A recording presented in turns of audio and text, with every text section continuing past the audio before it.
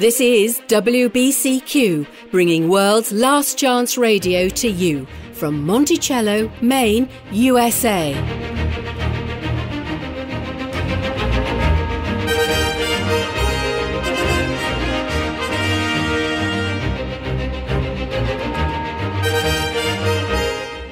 The heart longing of every Christian for the last 2,000 years has been to see the Saviour return and set up an everlasting kingdom on earth.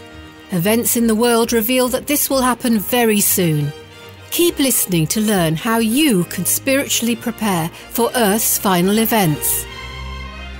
WLC Radio, preparing a people for life in Yahushwa's earthly kingdom to be established upon Christ's imminent return.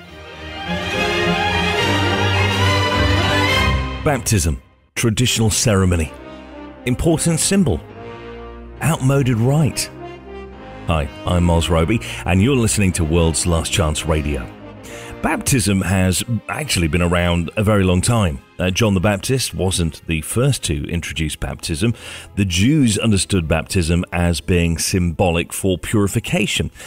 Early Mesopotamia and Egypt, as well as some indigenous religions in the Americas and the Far East, all practiced various forms of baptism.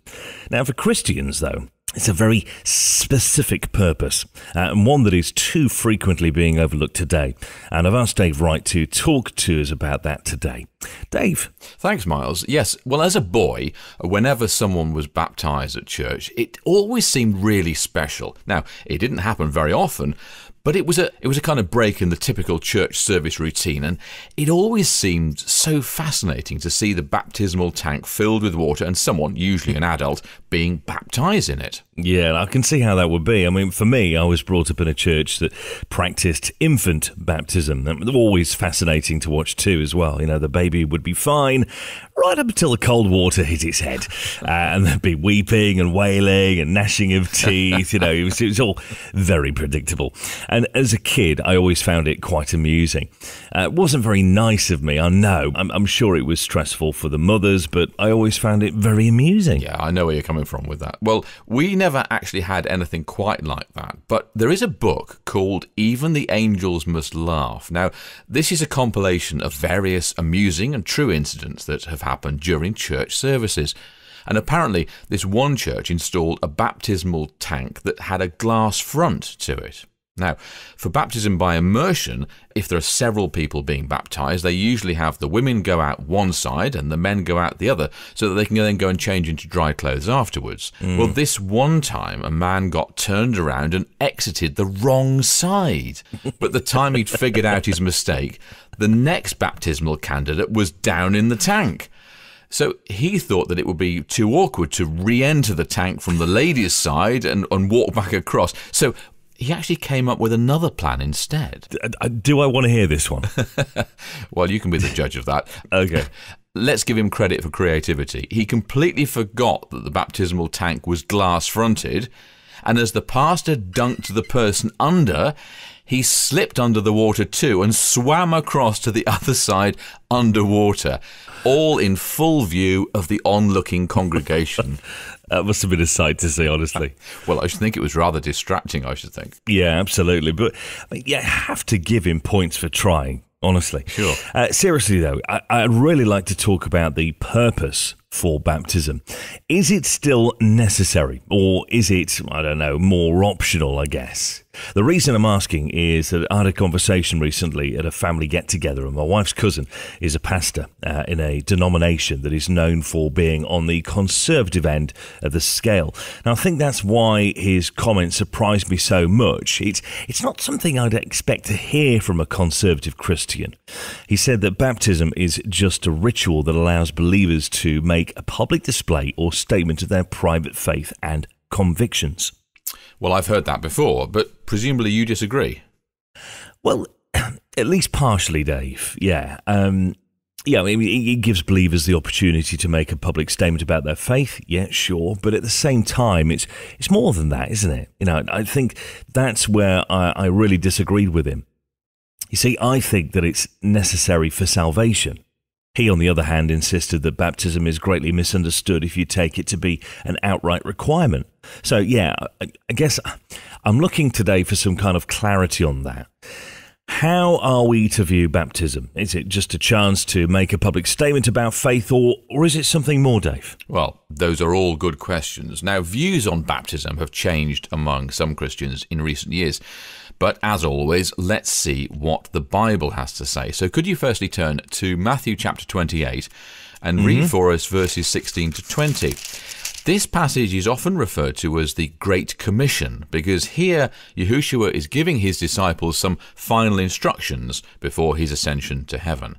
It takes place after his crucifixion and he's telling them what their work is to be. So you've got it there. So could we hear Matthew 28 verses 16 to 20? Then the 11 disciples went to Galilee, to the mountain where Yahushua had told them to go. When they saw him, they worshipped him, but some doubted. Then Yahushua came to them and said, "All authority in heaven and on earth has been given to me. Therefore go and make disciples of all nations, baptizing them in the name of the Father and of the Son and of the Holy Spirit, and teaching them to obey everything I have commanded you. And surely I am with you always, to the very end of the age." So here we've got Yahushua's instructions to the disciples. Go and make disciples of all nations, baptizing them in the name of the Father and the Son and the Holy Spirit, and teaching them to obey everything I've commanded you. So what's he doing here? Well, he's telling them what they're to do as apostles. He's laying out their work, isn't he? Did the apostles take his words to be as helpful career suggestions, or did they take them as inspired commands? Well, when you look at what tradition says they did, well, I'd have to say that they seem to have taken Christ's words quite literally. Of course. Andrew is said to have gone to the land of the man-eaters in what is today known as Russia. Philip took the gospel down into northern Africa and Asia Minor, and Matthew ministered in Persia and Ethiopia.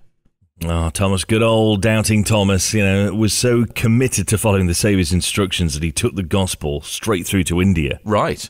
So I'd say they all took the Saviour's words rather literally, wouldn't you? Yeah, well, I mean, it sounds that way, yeah. The thing is, as we said a moment ago, views on the importance, dare I say the necessity of baptism have changed. It's no longer viewed as a vital part of salvation.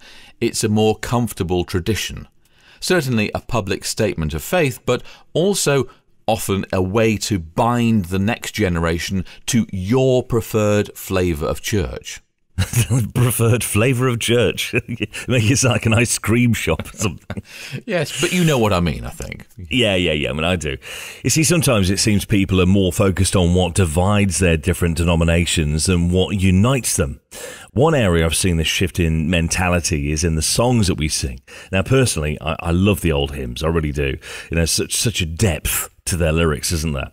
And some of my favourites were written over 1,000 years ago.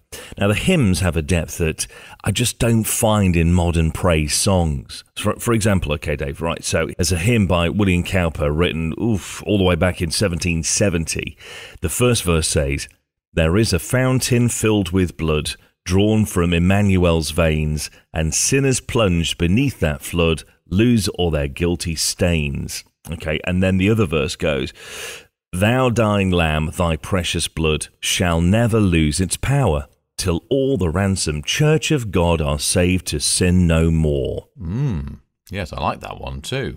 And you're also right that many, not all, but most of the modern praise and worship songs, they do lack the depth that's found in the old hymns. Absolutely. They're repetitive, aren't they? They just repeat the same words over and over and over and over again. But more than that, I've noticed that baptism is not a subject they like to sing about. They want to sing about everything else in praise songs, but not baptism. And it's a reflection of changing attitudes about baptism, I think. Yeah, and it's really too bad. The truth is that people in the past had a more correct understanding of baptism than many people today.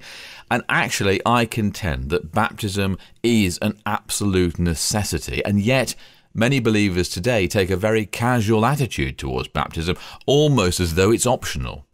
In fact, recently I was visiting with some fellow Christians on this very subject, One person vehemently stated that if a person truly understands what he called the New Covenant scriptures on baptism, then they'll know that the only baptism we need today is baptism in the Word of Yah. What? Yeah, it's just baptism in the Word. No, I'm serious. What does that even mean? Well, it's word salad, isn't it, that doesn't really mean anything, and especially because the Gospel Commission we read earlier specifically states that we are to go and teach and baptize. No offence, but it sounds like your friend was suffering from a serious level of ignorance about what the Bible actually teaches, to be honest. I completely agree with you, yes, exactly. Scripture's very clear that baptism is more than an option. Could you just turn to Luke chapter 24? Luke 24 and read verses 44 through to 49. Now, this is the last chapter of Luke, as you'll see there, Miles. And this is after Christ's death. Directly after this, it talks about Yahushua's ascension. So take this in the context of what Matthew recorded of Yahushua's instructions to go and teach all nations, baptizing them. Okay, Luke 24, verses 44 to 49. Then he said to them, "These are my words that I spoke to you while I was still with you, that everything written about me in the law of Moses, the prophets, and the Psalms must be fulfilled." Then he opened their minds to understand the Scriptures, and he said to them, "Thus it is written that the Messiah is to suffer and to rise from the dead on the third day, and that repentance and forgiveness of sins is to be proclaimed in his name to all nations, beginning from Jerusalem. You are witnesses of these things. And see, I am sending upon you what my Father promised. So stay here in the city until you have been clothed with power from on high." Matthew adds in the detail that they were to baptize those who accepted the gospel message, but the point remains that these are Yahushua's final instructions to his disciples just before his ascension.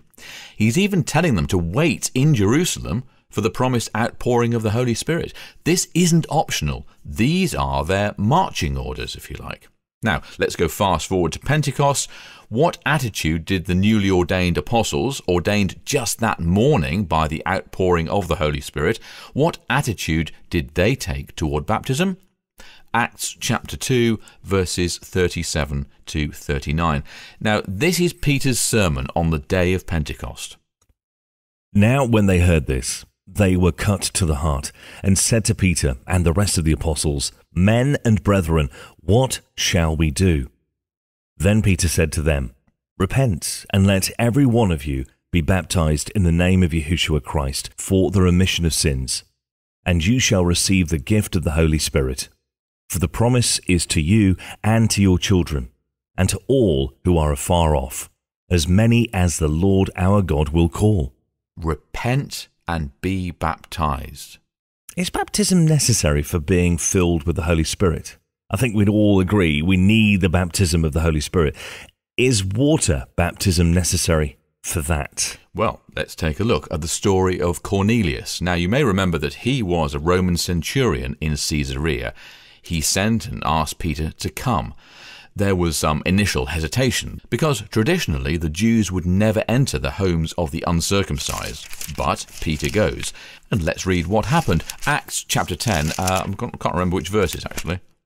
I think it was verses 44 to 48, actually. Okay. And it says, "While Peter was still speaking, the Holy Spirit fell upon all who heard the word. The circumcised believers who had come with Peter were astounded that the gift of the Holy Spirit had been poured out even on the Gentiles, for they heard them speaking in tongues and extolling Yahuwah. Then Peter said, 'Can anyone withhold the water for baptizing these people who have received the Holy Spirit just as we have?' So he ordered them to be baptized in the name of Yahushua Christ. Then they invited him to stay for several days." So notice that just because these Gentile believers were already baptized with the Holy Spirit, Peter did not decide that water baptism was suddenly no longer necessary. No, in fact, the baptism of the Spirit just gave more weight to his argument that they should be baptized with water. Exactly right, yes. And this is the same stance that the other apostles took too. Philip baptized the Ethiopian eunuch. Paul and Silas, too, urged physical baptism in water as an important and vital step in salvation. Turn to Acts chapter 10 and read what they told the Philippian jailer after an earthquake loosened their stocks and set them free. Acts 10, verses 29 to 34, it says, "The jailer called for lights, rushed in and fell trembling before Paul and Silas. Then he brought them out and asked, 'Sirs, what must I do to be saved?' They replied, 'Believe in the Lord Yahushua, and you will be saved, you and your household.' Then they spoke the word of the Lord to him and to all the others in his house. At that hour of the night, the jailer took them and washed their wounds. Then immediately he and all his household were baptized. The jailer brought them into his house and set a meal before them. He was filled with joy because he had come to believe in Yahuwah, he and his whole household." The jailer was saved. He expressed faith in the Saviour and accepted the gift of salvation, and yet Paul and Silas still baptized him. And let me tell you, back then, at night, there wasn't any baptismal tank filled with preheated water just standing around, and yet baptism was still deemed important enough that they still did it. Yeah, are there any exceptions at all to this? Well, yes, of course there are. Humans are dogmatic and judge each other. Not Yah. John 5:22 says that the Father judges no one, but has given all judgment unto the Son. And what does the Son say? John chapter 8, verse 11. 1 second. Neither do I condemn you. Satan is the accuser of the brethren, and he gets people judging each other. Judging others is a favourite pastime of the Laodicean end-generation church. You build yourself up, make yourself feel better about your own failings by comparing yourself to others, looking down on them and judging them as worse off than yourself. So what are some exceptions to the rule then? Well, obviously, if there is some physical impairment that would keep a person from being baptised. For some, perhaps they're in prison and they're not allowed. As I've said it before, and I'll say it again, Yah reads the heart. He knows if it is in the heart to obey, or to look for some excuse to get out of what the natural heart views as a disagreeable chore. You see, this is where faith comes into the equation. The thief on the cross is an excellent example of an exception due to extreme extenuating circumstances. Are there any instances in which sprinkling would be acceptable then? Well, sure. Again, if someone is truly unable to be baptized by immersion and has no other option, then it is the faith expressed in the act that has value, not the particulars. That said, I do not believe that the baptism of infants is acceptable. Infant baptism came in after the doctrine of hell was introduced. You don't want an infant to end up in an eternally burning hell, so you baptize him real quick. And this is all very works-orientated. You jump through this hoop to save your child an eternity of torture. Baptism should always occur when someone is old enough to make a conscious choice for him or herself. Okay, we're going to take a quick break and we'll be right back.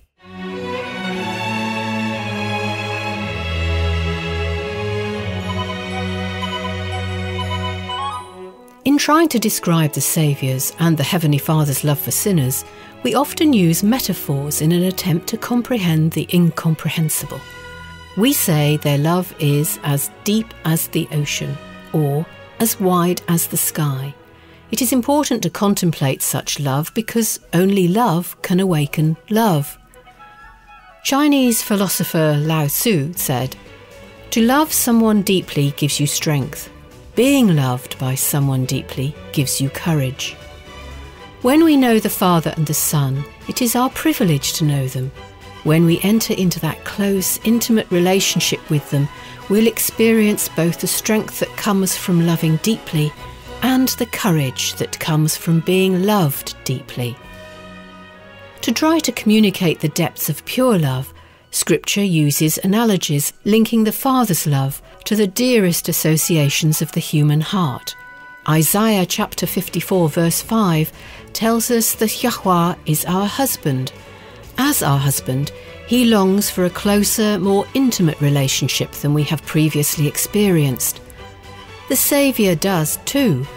In fact, believers in the final generation have a unique opportunity and privilege to join with the Saviour in the work of saving souls. This special relationship, drawing believers closer to both the Father and the Son, is so close that believers are referred to as the Bride of Christ. To learn more, look for the radio episode called The Bride of Christ. Learn how you, too, can enjoy the blessings of such a love relationship. Listen to The Bride of Christ. Previously aired radio programmes can be heard on our website at worldslastchance.com or on YouTube. Look for it today.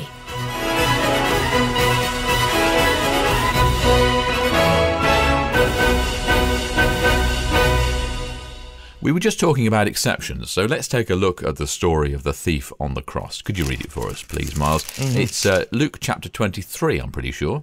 Yeah, it's verse 39 to 43, and it says, "Then one of the criminals who were hanged blasphemed him, saying, 'If you are the Christ, save yourself and us.' But the other, answering, rebuked him, saying, 'Do you not even fear God, seeing you are under the same condemnation?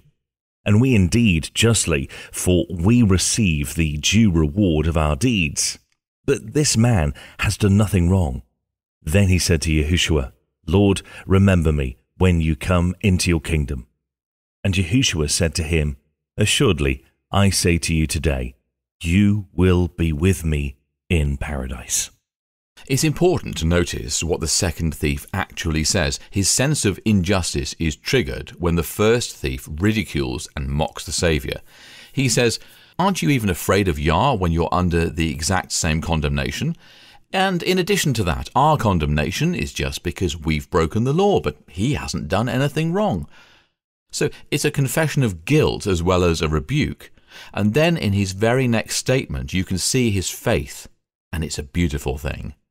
Here is Yahushua, crucified, scourged, unrecognizable after the beatings and torture before the crucifixion, and yet in this man he sees the Messiah, his Redeemer, and he puts that faith into words. "Lord," he says, using a respectful title, "remember me when you come into your kingdom." It's an incredibly beautiful statement of faith. It is, and obviously the Saviour accepted that as the best he could do under those circumstances, because obviously he couldn't be baptized. He wasn't getting off his cross alive. Right. Over and over in the New Testament, whenever someone would ask how they can be saved, the apostles' response was clear: repent and be baptized. For the stories recorded in Scripture, it's clear that the baptism they were talking about was baptism by water, not some mystical baptism of the Word. It's a very simple, very clear statement. Repent and be baptized. It's not something we're to spiritualize away. Yeah, it's true. I mean, furthermore, when we spiritualize away clear commands in Scripture, we're straying into forbidden ground. Looking for ways to shrug away clear requirements is rebellion, disobedience, if you will. In Mark chapter 7, verse 13, Yahushua makes it very clear that we're not to make the clear word of Yah of no effect with our excuses and explanations and traditions. So let me ask you this then, Dave. So now that we've seen the baptism, it's a literal requirement, one we are to obey. Just how are our sins forgiven when we're baptized in Yahushua's name? I mean, it's only water, isn't it? Why or how does that have such a vital impact that it is what causes our sins to be forgiven? Well, it's all got to do with the motives of the heart. Again, Yahweh reads the hidden inner heart. You're forgiven and cleansed of sin when you are baptized because you have obeyed the command to be baptized. Lucifer fell through rebellion. How did Adam and Eve fall? Rebellion. Well, disobedience, but that's still rebellion, isn't it? And the opposite of rebellion is obedience. It is the obedience in the heart, the desire of the heart to honor Yah through obeying his word that forgives and cleanses us from sin. Peter explains it best, in fact. So why don't you turn to 1 Peter chapter 3 and let's read what he has to say there. 1 Peter. Okay, right. It's one of those little tiny books, isn't it? That's really impossible to find. Oh, go on, Miles. You can do it. I've got faith in you, Really have.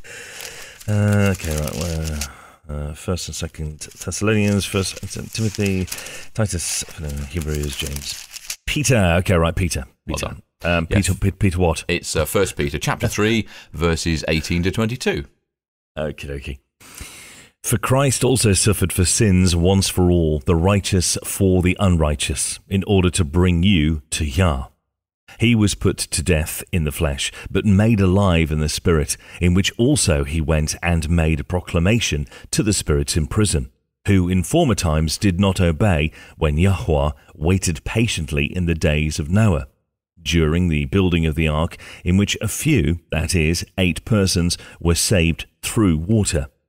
And baptism, which this prefigured, now saves you, not as a removal of dirt from the body, but as an appeal to Yah for a good conscience, through the resurrection of Yahushua Christ, who has gone into heaven and is at the right hand of Yah, with angels, authorities, and powers made subject to him. The forgiveness and cleansing that is Yah's gift comes when we repent and truly desire to bring our will into alignment with the divine will. Then we make determined efforts to obey, to keep the law, to bring our will into oneness with the divine will.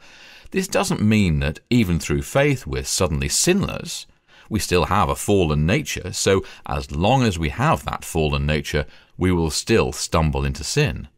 But it does mean that obedience, oneness with the Father, is in our hearts. If you were to read through the Levitical requirements in the Old Testament, you will find detailed instructions on where the blood of the sacrifices was to be applied. Yeah. Wasn't it supposed to be applied to the base and horns of the altar? Yes, and in Egypt to the lintel and doorposts. When cleansing Aaron and his sons, the blood was applied to their right ears, right thumbs, and right big toes, all very precise requirements. Now, let me ask you this. What would have been the result if some Israelite in Egypt had decided that painting the door frame with blood was a bit too stinky? He sacrificed the lamb, but he didn't apply the blood. What do you think would have happened? Well, I think the consequences would have been quite tragic, to be honest, wouldn't they? Exactly right, yes. And that was only a type. The blood shed then was a type, a symbol, pointing forward to the blood of the Lamb of Yah who takes away the sin of the world. Now, let me ask you this. If in the type, the symbol, the blood had to be applied, then in the antitype, the fulfillment, the reality, why wouldn't the blood also have to be applied? Well, yeah, I suppose it just makes sense that it would have to be, wouldn't it? And the way that it is applied is baptism. Why wouldn't you want to have the redeeming blood of Christ applied? True. But how precisely does the water of baptism provide that cleansing that we actually need? I mean, the fact that it applies the blood clearly shows beyond a shadow of doubt that baptism, whenever and wherever possible, is a very important act, not just some unnecessary, outmoded ritual. Yeah, that's a really good question, actually. And of course, Scripture has the answer to it. So let's turn to John chapter 19. This is John's account of the crucifixion, and it is in John that we learn that the crucifixion took place on the 6th day of the week. Now, Christ's enemies, the Pharisees, were, as we know, very careful to keep to the strict letter of the law. This was the preparation day, and the sun was setting. Death by crucifixion typically took several days, and they didn't want to leave the bodies on the crosses over the Sabbath, so they got permission to hasten their deaths. Could you start reading John 19 and start at verse 31, please? Therefore, because it was the preparation day that the bodies should not remain on the cross on the Sabbath, for that Sabbath was a high day, the Jews asked Pilate that their legs might be broken and that they might be taken away. Then the soldiers came and broke the legs of the first and of the other who was crucified with him. But when they came to Yahushua and saw that he was already dead, they did not break his legs. But one of the soldiers pierced his side with a spear, and immediately blood and water came out.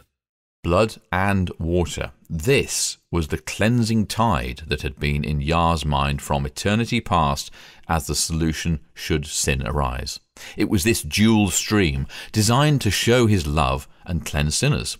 So if we don't understand the significance of this dual stream and what each is to accomplish for us, we're missing an important part of the great plan of salvation. Let's now turn to Mark chapter 16. We've read the Great Commission in Matthew, as well as Peter's statement on the day of Pentecost. So let's now read what Mark recorded. It's Mark chapter 16, verses 14 to 16. Okay, well, let's see. This is after Yahushua's resurrection, and it says, "Later he appeared to the 11 as they sat at the table, and he rebuked their unbelief and hardness of heart, because they did not believe those who had seen him after he had risen. And he said to them, 'Go into all the world and preach the gospel to every creature. He who believes and is baptized will be saved, but he who does not believe will be condemned.'" There's a little 3-word phrase there that we just tend to skim over, but it's important. Verse 16, could you just read that again? "He who believes and is baptized will be saved." He who believes and is baptized. Baptism is important. It is the blood of Christ that brings Yah's forgiveness, but it's the water of baptism that cleanses us. Wow, yeah. I mean, it's all in a single act of obedience. You know, I've never actually viewed baptism as an outmoded ritual, but I've never viewed it quite this way before. I mean, this is really beautiful. It really is, yes. Now, there is something else that most Christians today overlook or perhaps don't understand. Blood also ratifies the new covenant. The old covenant was ratified by the blood of animals, but the new covenant is ratified by the blood of our Redeemer. So could you read Hebrews chapter 9, and we're looking for verses 19 to 23. It's a very interesting passage, this. Hebrews 9, verses 19 to 23. "For when Moses had spoken every precept to all the people according to the law, he took the blood of calves and goats, with water, scarlet wool, and hyssop, and sprinkled both the book itself and all the people, saying, 'This is the blood of the covenant which Yahushua has commanded you.' Then likewise he sprinkled with blood both the tabernacle and all the vessels of the ministry. And according to the law, almost all things are purified with blood, and without shedding of blood there is no remission. Therefore it was necessary that the copies of the things in the heavens should be purified with these, but the heavenly things themselves with better sacrifices than these." The animal sacrifices were a type which pointed forward to the great antitype, Yahushua, the Lamb of Yah. He was the better sacrifice. Now just turn the page to Hebrews chapter 10, and we're looking for verse 29.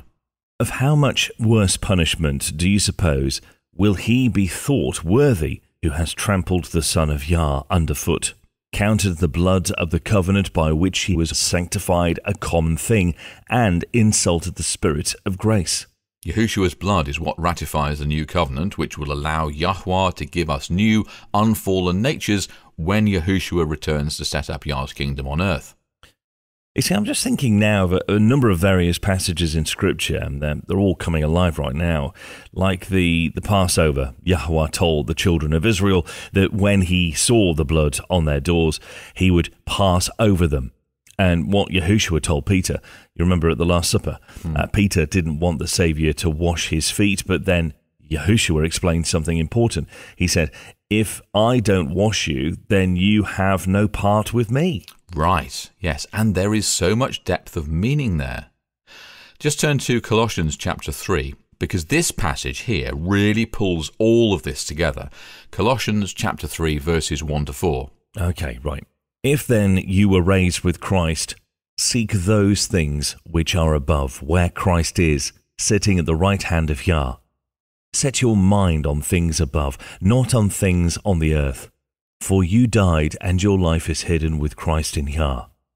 When Christ, who is our life, appears, then you also will appear with him in glory." The blood and the water. One hides us with Christ in Yah, the other cleanses us. Let's just take a few moments now to talk about communion. Let's turn to Mark chapter 14 and look at verses 22 to 24. And what do they say? "And as they were eating, Yahushua took bread, blessed and broke it, and gave it to them, and said, 'Take, eat, this is my body.' Then he took the cup, and when he had given thanks, he gave it to them. And they all drank from it. And he said to them, 'This is my blood of the new covenant, which is shed for many.'" Probably every Christian alive understands the significance of the bread and the wine. They're emblems, symbols of Christ's body and blood. Probably every denomination has some way of celebrating the Lord's Supper. In 1 Corinthians chapter 11, after talking about the Last Supper, Paul lays the foundation for believers to continue this practice. He says, quote, "For as often as ye eat this bread and drink this cup, ye do show the Lord's death till he come." The thing most Christians have overlooked, however, is the significance of what happened before. We mentioned it briefly, but now let's actually read it in context. It's John chapter 13, verses 3 through to 15. Just start reading as soon as you've got it. Yahushua, knowing that the Father had given all things into his hands, and that he had come from Yahuwah and was going to Yahuwah, rose from supper and laid aside his garments, took a towel and girded himself. After that he poured water into a basin and began to wash the disciples' feet, and to wipe them with the towel with which he was girded. Then he came to Simon Peter, and Peter said to him, "Lord, are you washing my feet?" Yahushua answered and said to him, "What I am doing you do not understand now, but you will know after this." Peter said to him, "You shall never wash my feet." Yahushua answered him, "If I do not wash you, you have no part with me." Simon Peter said to him, "Lord, not my feet only, but also my hands and my head." Yahushua said to him, "He who is bathed needs only to wash his feet, but is completely clean, and you are clean, but not all of you." For he knew who would betray him. Therefore he said, "You are not all clean." So when he had washed their feet, taken his garments, and sat down again, he said to them, "Do you know what I have done to you? You call me teacher and Lord, and you say, well, for so I am. If I then, your Lord and teacher, have washed your feet, you also ought to wash one another's feet.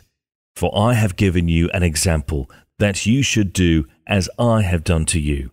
Now, sometimes when we talk about the Last Supper, we kind of get this idea that they all trooped into the upper room and sat down and then stared awkwardly at each other, waiting for a servant to come and wash their feet. Then, after Yahushua does the deed, they proceed with the meal. But that's not how it happened. Now, you started reading at verse 3 there. What I'd like you to do now is to go back and read the first few verses again, but this time I want you to start at verse 2. Okay. "And supper being ended, the devil having already put it into the heart of Judas Iscariot, Simon's son, to betray him, Yahushua, knowing that the Father had given all things into his hands, and that he had come from Yahuwah and was going to Yahuwah, rose from supper and laid aside his garments, took a towel and girded himself. After that he poured water into a basin and began to wash the disciples' feet and to wipe them with the towel with which he was girded." And supper being ended. This was what he did. He washed the disciples' feet. The foot washing is part of the commemorative rite. Yahushua himself in verses 14 to 15 says what? "If I then, your Lord and teacher, have washed your feet, you also ought to wash one another's feet. For I have given you an example that you should do as I have done to you." And yet, what do the vast majority of denominations conveniently forget to do every time they either have Mass or celebrate the Last Supper? The foot washing service. The foot washing service. And do you know why? Oh, it's embarrassing, it's awkward. Do we really have to touch someone else's feet? Some churches actually refer to it as the ordinance of humility. But Yahushua said, "You also ought to wash one another's feet, for I have given you an example that you should do as I have done to you." The reason the foot washing service is so important is because it is part of the remembrance that symbolizes the water of baptism. The bread and the wine represent the Saviour's body and blood that brings forgiveness, but it is the foot washing that symbolizes the cleansing of the water of baptism. So true. You see, Satan doesn't mind if we claim forgiveness, as long as we overlook the cleansing part of the equation. Both blood and water flowed from the Saviour's side, and both the blood of the sacrifice and the cleansing water of baptism are needed, and both are symbolized in the communion service and the foot washing. But in our pride, we don't like to wash each other's feet. We explain it away, just like too many today are shrugging away the importance of baptism. Both are important and both are needed. The foot washing reminds us of the cleansing that comes through baptism. It's beautiful, and it's something we'll want to participate in if we wish to honour Yahuwah in obedience.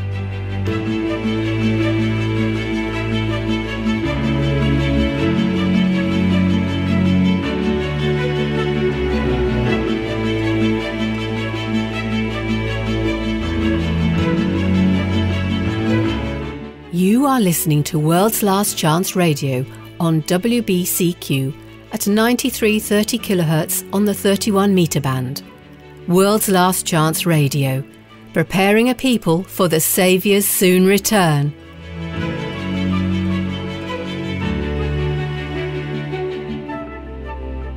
Have you ever felt so guilty, so ashamed, that you felt like you couldn't even come to the Heavenly Father and ask for forgiveness? I have, and it's not a fun experience. In fact, it's deeply discouraging. Usually this happens when I'm struggling with what the Bible calls a besetting sin. You know how it is. You sin, you repent, you ask for forgiveness, you determine never to dishonour the Father like that again. And then you end up sinning again, and in the exact same way as before.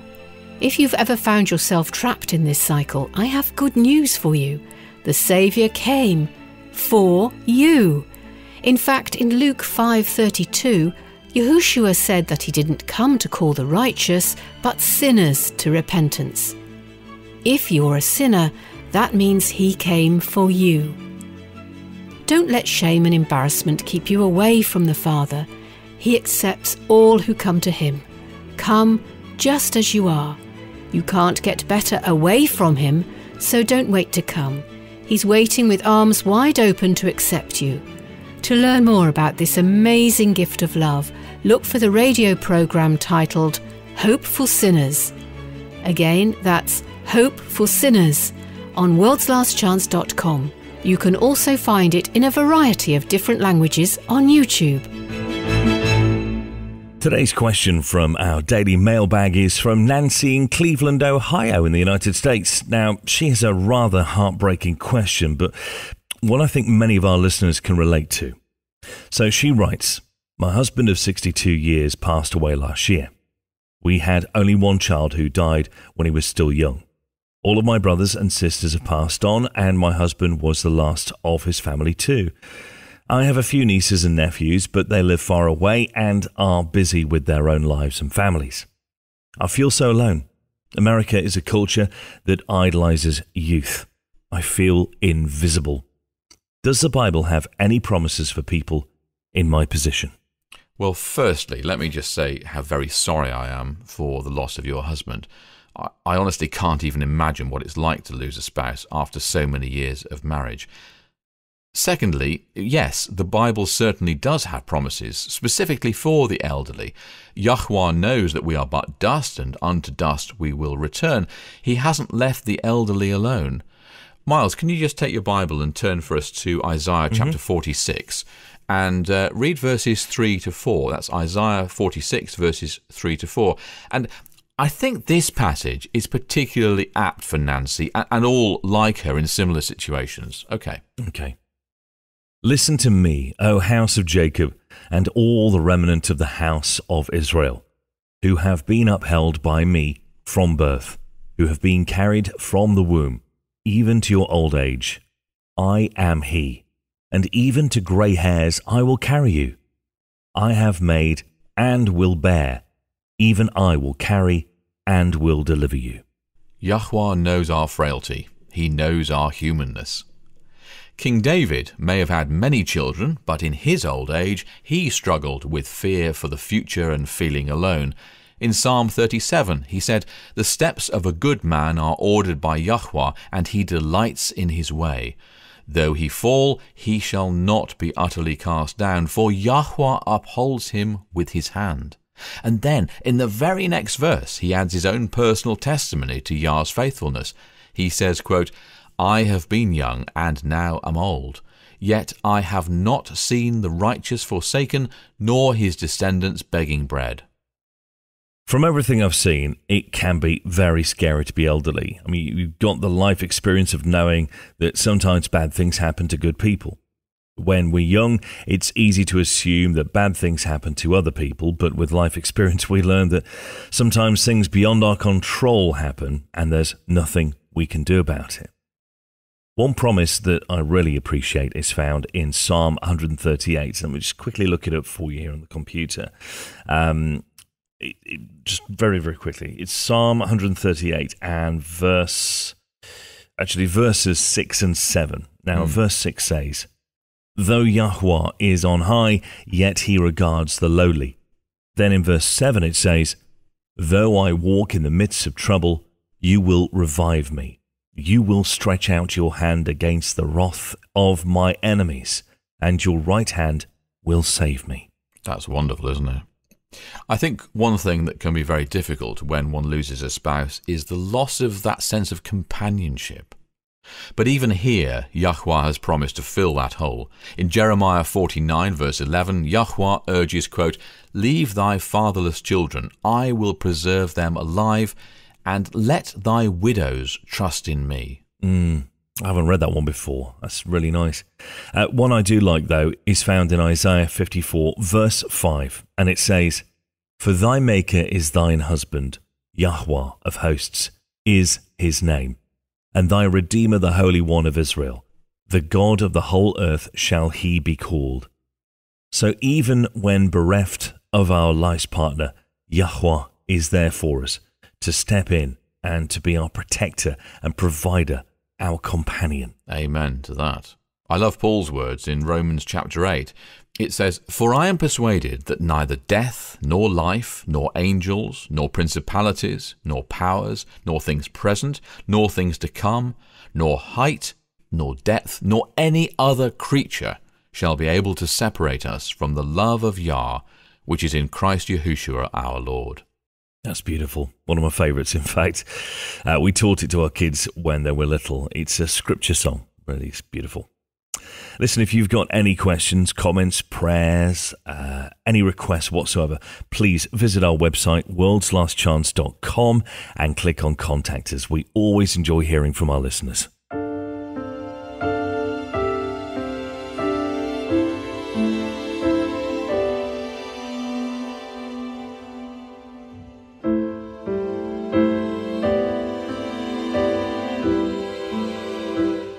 Hello, this is Jane Lamb with today's daily promise from Yah's Word. Luke chapter 18 verse 1 says, quote, "And he spake a parable unto them to this end, that men ought always to pray and not to faint." Have you ever heard the expression, "God works in mysterious ways"? Well, recently I read a story that really reminded me of that statement. Late one Saturday night, a pastor was working alone in the office at his church.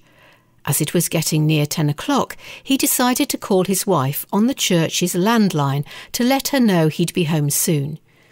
He dialed the number, but it rang and nobody answered. He thought that was odd. He knew his wife was at home, and he wondered why she didn't answer. Maybe he'd caught her taking a shower. He decided to finish up a few last things and try again. This time his wife answered by the second ring. He was concerned that something might be wrong, so he asked why she hadn't answered before. She told him that nothing was wrong, it just hadn't rung before. While it was strange, they didn't think too much of it. After all, wrong numbers do happen. The following Monday, the pastor was again at the church when a call came in. A man he'd never heard before wanted to know why he had called him Saturday night. The pastor was confused. He didn't recognise the voice of the person calling, nor could he remember trying to call someone new. "It was about 10 o'clock at night," the man explained. It rang and rang, but I didn't answer." "Oh," the pastor exclaimed, "that's right. I was trying to call my wife. I'm so sorry. I hope I didn't wake you." "No, that's fine. You didn't bother me," the stranger said. "In fact, I was planning and all prepared to end it all Saturday night. Before I killed myself, though, I took one last minute to pray. I said, 'God, if you're there and if you care, please give me a sign. Otherwise, I'm going to end it all right now.' Right then, my phone started to ring. I looked at the caller ID and it said, 'God Almighty.' I was too afraid to answer the phone. Yahuwah works in mysterious ways indeed. The church the pastor worked for was called God Almighty Tabernacle. That was too long to appear on the stranger's caller ID, so all that appeared was God Almighty. Nothing that concerns your happiness and well-being is too small for the Father's notice. He upholds the universe, and yet not a sparrow falls to the ground without his notice.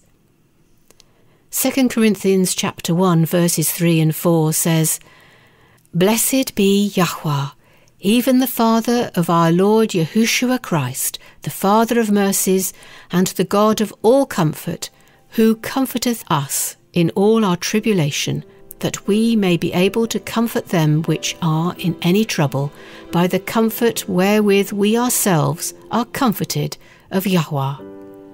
We have been given great and precious promises. Go and start claiming.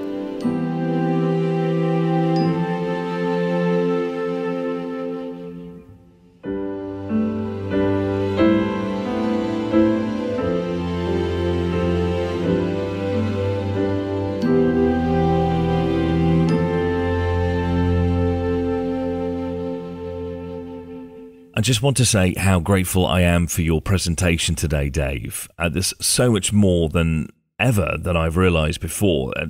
And I notice how praise songs tend to avoid the subject of baptism, but the connection between baptism and the foot washing to the blood and water that flowed from the Saviour's side is so packed with meaning, isn't it? I mean, I've never seen it that way before. Well, Miles, you're not alone. A lot of Christians today, they just don't understand the importance and the significance of the blood and the water.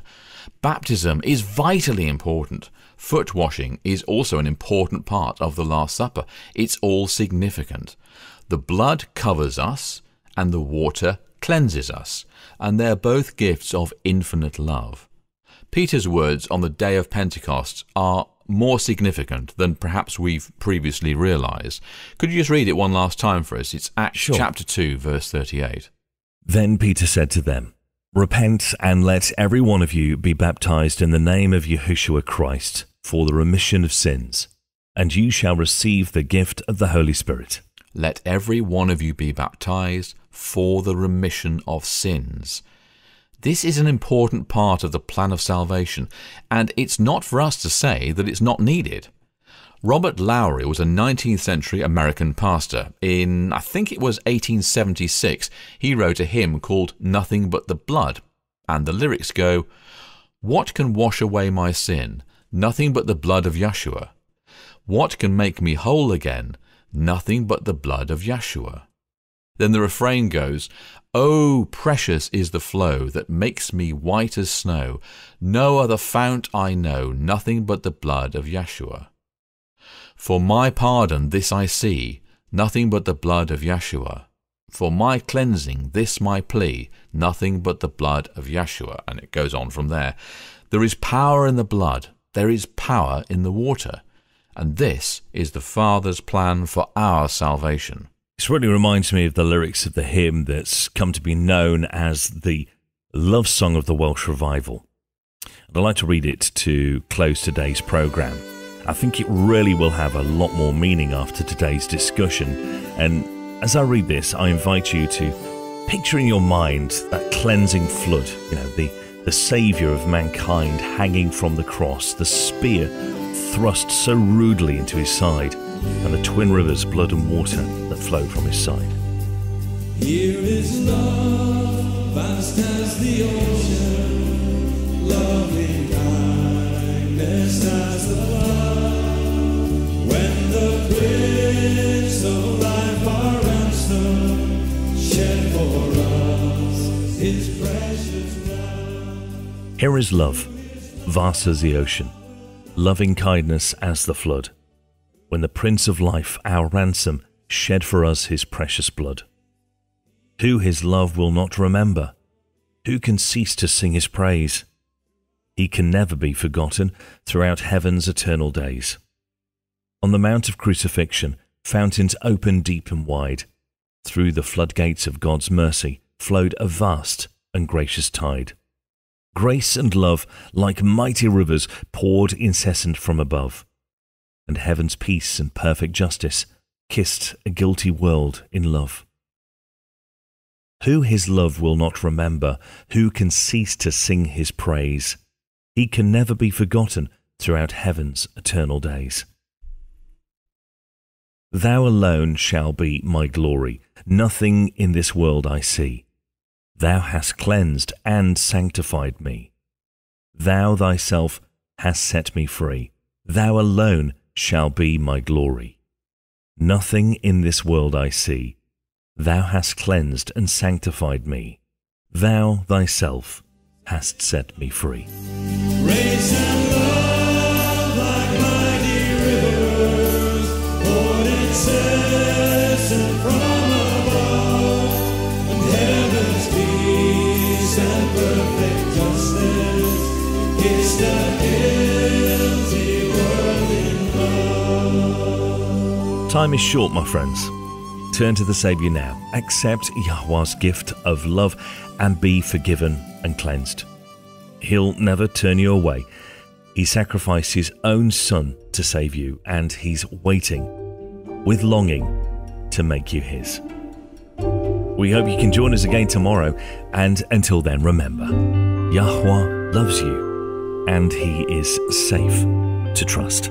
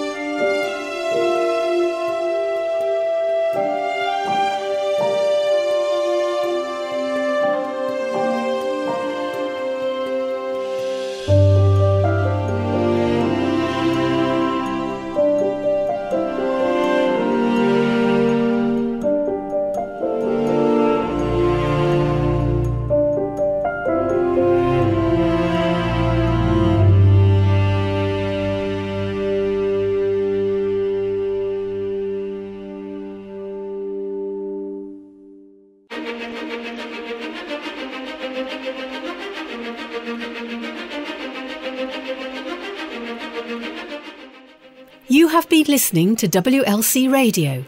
World's Last Chance is committed to bringing the gospel of the Kingdom of Yah to the world. Prophecy and current events indicate the Saviour will return in the very near future. This will be followed by gifting the saints with immortality and setting up Yah's kingdom here on earth. There's no time to waste. Accept the gift of salvation today and allow Yahuwah to cover you with the righteousness of Christ. This programme, as well as past episodes of Radio WLC, are available on our website at worldslastchance.com. Click on the Radio WLC icon at the top right of the homepage. Join us again tomorrow for another truth-filled message on WBCQ at 9330 kHz on the 31 metre band. WLC Radio, preparing a people for life in Yahuwah's earthly kingdom, to be established upon Christ's imminent return.